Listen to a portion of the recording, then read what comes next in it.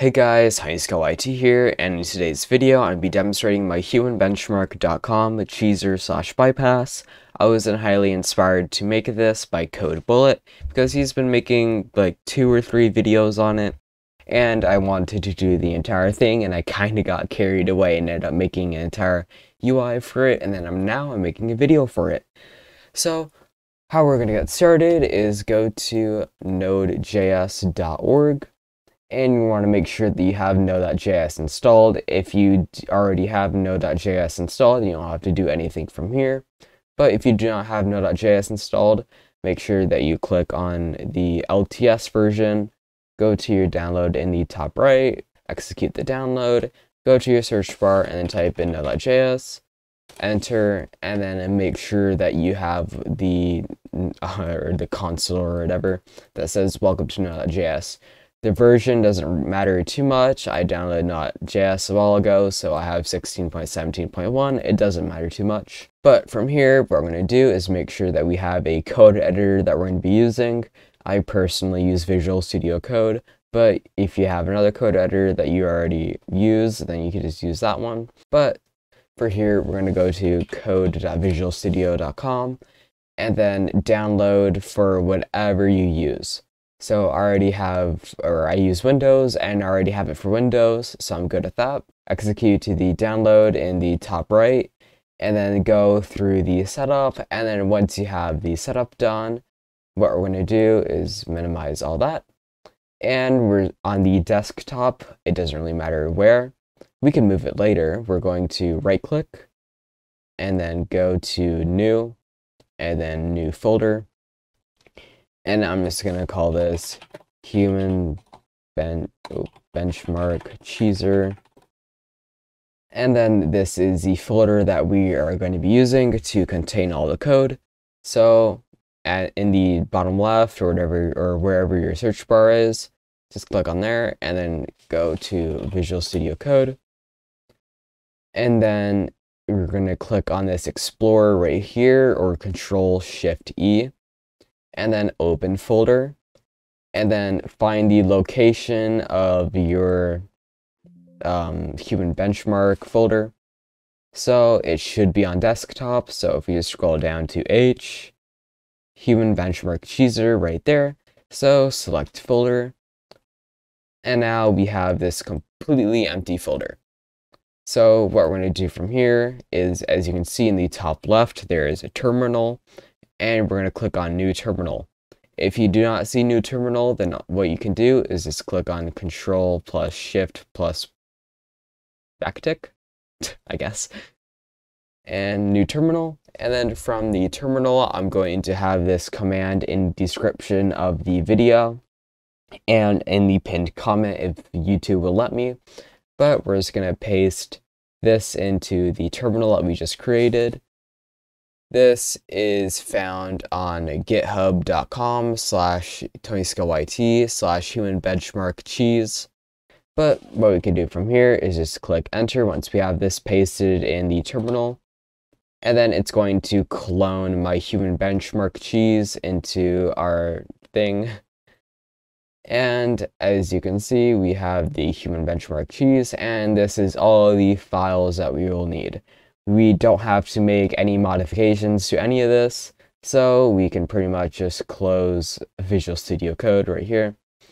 Go to the human benchmark cheese, and it's going to bring up this folder. So just drag this out of the other folder, and then you can just delete this because it doesn't really matter anymore. Oh, actually, it's because I have Visual Studio Code open. Go close Visual Studio Code first, and then try to delete it. There we go. Okay, so now we have this cloned repository of human benchmark cheese. So what we can do is just open it, left click it twice, and then you're going to see all of this. What we're going to do is at the very bottom, run.sh. It's going to double tap this, and then it's going to bring this up. So if you have a humanbenchmark.com login, what you're going to want to do is type in the username to your humanbenchmark.com. And then password.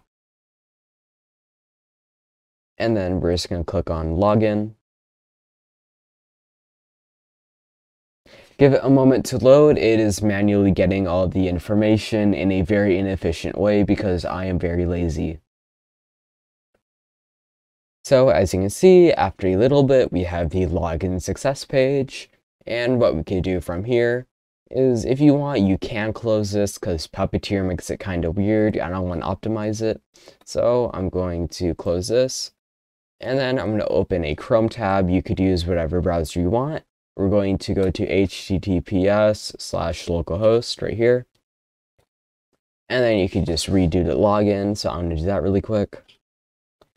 If you don't really care about how the site looks, then just continue on with Puppeteer. You do not have to close that page at all. But as you can see, this is a lot faster just using it in Chrome. So as you can see, we have all these test scores. So my aim test is in the 99.92 percentile because I have a very good gaming chair. But let's say that you are in the 10 percentile, like you're not that good at all.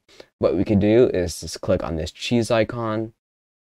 And then it's going to bring up this, and whoa, I am very good at this.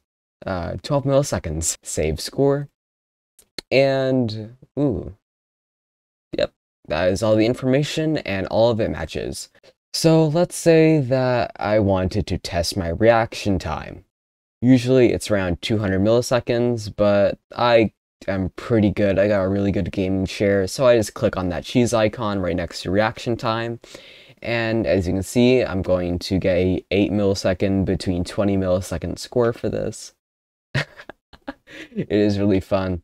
There is one of these that is glitchy. I think that is the sequence memory test. If you close it while it's still running, it's going to break the code. I'm too lazy to figure it out.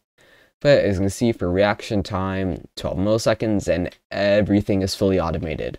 I can go through all of this, but it doesn't really matter too much. If you end up having it where it just like constantly loads at the top, as long as you see the login page, you could just click on this X icon right here, and then it'll just continue logging in.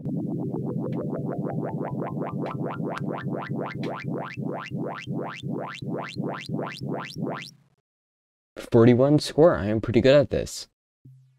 And how about for I will demonstrate the verbal memory test. Yes, this one is so cool. Watch this.